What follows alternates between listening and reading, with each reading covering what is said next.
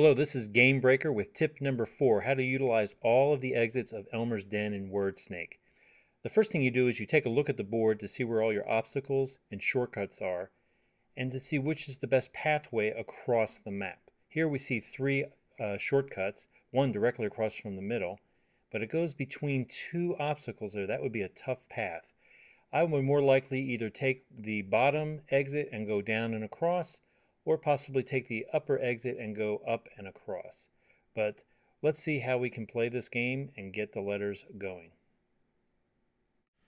The best way to utilize all three exits is to make sure that the words don't crowd each other or collide.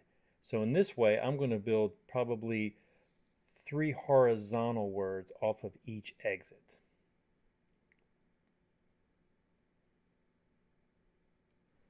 Now I'm going to make sure that I don't waste any letters, and that's part of this game, is always planning ahead what words you want to create. Now when we back out of the game, you can see the beginnings of 3 word bridges. The one across the middle is going to utilize that shortcut, and the one on the bottom is going to have to go down and under those obstacles. So let's continue building this bridge.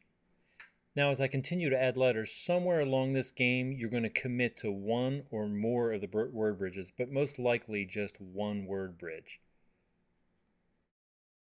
As we fast forward a little bit, you're going to see that I have the 3 word bridges still working from each of the 3 exits.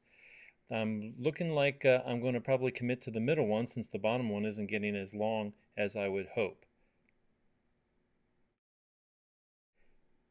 Now here at the end of the game, you can see that the 3 exits each have a word bridge still, but it looks like the middle one here is going to take me to victory.